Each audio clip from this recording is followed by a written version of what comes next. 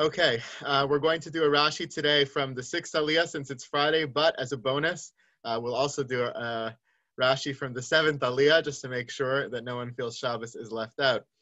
By the way, Sunday's always still left out since we don't do it on Sunday. But if you come to Mincha Marav on Sunday, at Shul I usually do one because we usually have a few minutes to spare. But either way, let's We could still, on Mondays, we could do a double. Okay, we'll try that too.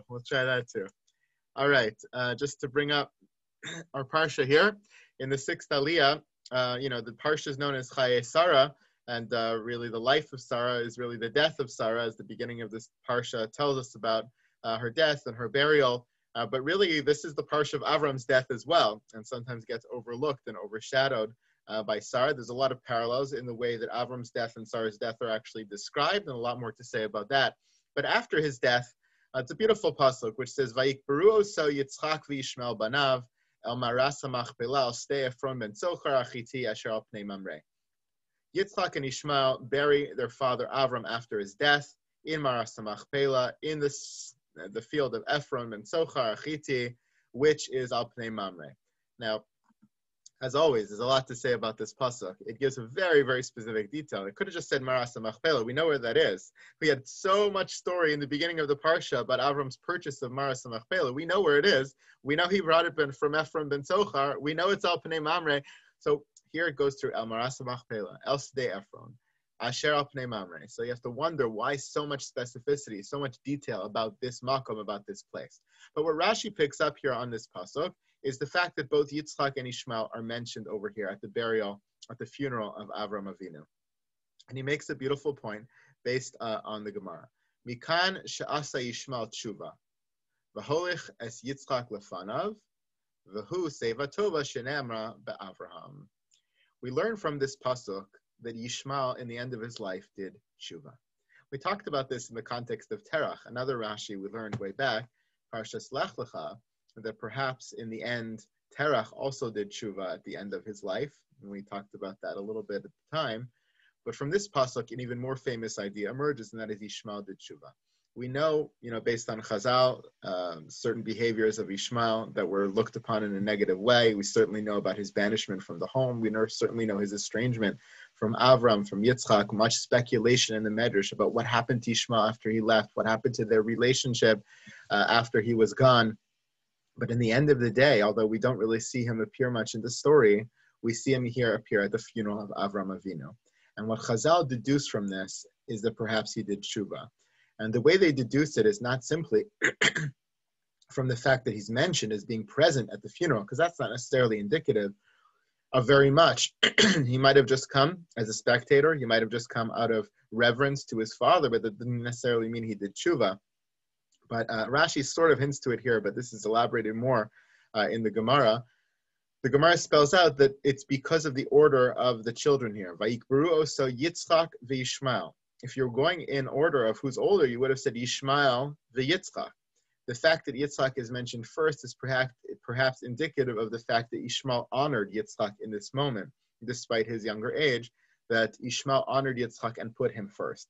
And that kind of moral behavior, that kind of reverence for the Mesorah of Avraham and the traditions and whatever you could call them, the mitzvos or the morality that they kept, that's what's indicative here of his tshuva at this moment. And it's a beautiful thought that even a person like Yishmael, who in our tradition is deemed to be so evil and so cruel and perhaps so bad, is able to do tshuva. It should be inspiring to all of us about our possibility and capability of doing tshuva as well. And of course, as Rashi mentions in the end, earlier on when we learned that Avram died b'seva tova, doesn't only mean at a ripe old age, but seva tova means he died in peace, and he died in happiness, and he died in satisfaction.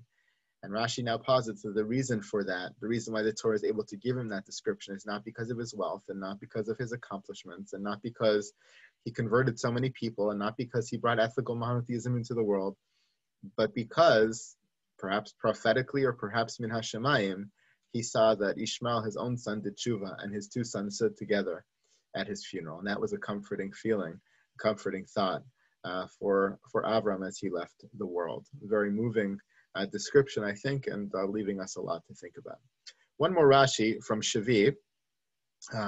We learn in the end of the Parsha, straddling here between Shishi and Shvi.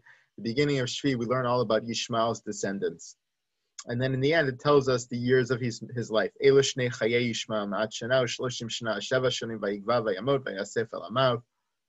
Perhaps in the light of this Rashi about Ishmael's tshuva, we understand why he's mentioned so prominently here, and his descendants are mentioned. But even without that Rashi, one could imagine that it's important for us to understand the lineage of who comes from Ishmael. But Rashi wonders why it's important for us to know his age. Why is it important for us to know that he died at 137 years old? Shnei Hayei Ishmael me'at shana u'shloshim shana v'sheva shanim. So Rashi actually tells us over here, Amar Rechia bar Abba, Lama nimnu shnosav shel Ishmael. Why are the years mentioned over here? Kedei liyaches ben shnosav shel Yaakov. All as a reference point, so that we could understand better the timeline of Yaakov's life. So it's not inherently important to understand how old Ishmael was when he died, but it's in a reference point in the Torah that helps us to understand something about Yaakov's life. What do we understand? Mishnosav shel Ishmael lamadnu sheshimesh Yaakov beis Ever Arba Esrei Shana. We learn from this that perhaps Yaakov spent 14 years in the yeshiva Hashem ve'ever. Shapirish me'aviv koven shaba etzel Lavan. As he left his father's home before he arrives in Lavan's house. There's a missing segment of Yaakov's life, which Chazal imagine is when he goes off to study in the yeshiva of Shem ve'ever, whatever that meant. Shareka Shapirish Yaakov me'aviv meis Ishmael.